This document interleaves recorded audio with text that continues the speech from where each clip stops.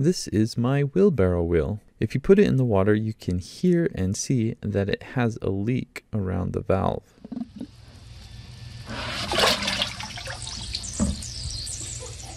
This originally had a leak all the way around the rim as well, but I fixed this with WD-40. So I'm going to show you how to do that in this video. You can probably fix this with a tire sealant as well, but these make a huge mess if you ever need to replace your tire. This trick will fix leaks around the rim or the tire, but it won't fix puncture leaks. And this fix should work for just about any wheel with a rim leak. The reason for this leak in the first place is because of dirt particles that build up and create a gap. So the WD-40 helps to clean this out. When I sprayed the first time, I could not get the tire off, so I just kind of sprayed WD-40 around the edges, and that did a good enough job to fix it. So after the WD-40 fixed the leak, I went ahead and I cleaned it up.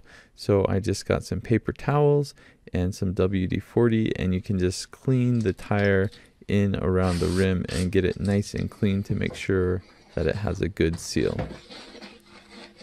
Now I know the nozzle still leaks, so I'm going to clean that next. And all I did for the nozzle was sprayed some WD-40 onto the nozzle, and then I just wiggled it around a bit just to get that dirt kind of loose and cleaned up to make a better seal.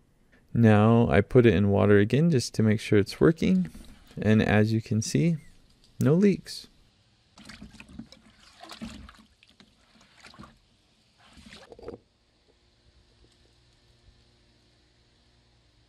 So winter's over, it's almost spring. I've left my wheelbarrow out all winter. We'll see how it is.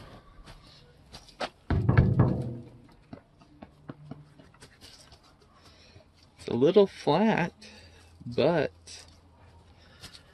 it's not totally flat.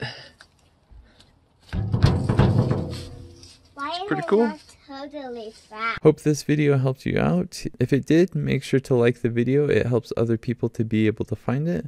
Also, go ahead and make a comment below and let me know if this method worked for you or not. Thanks.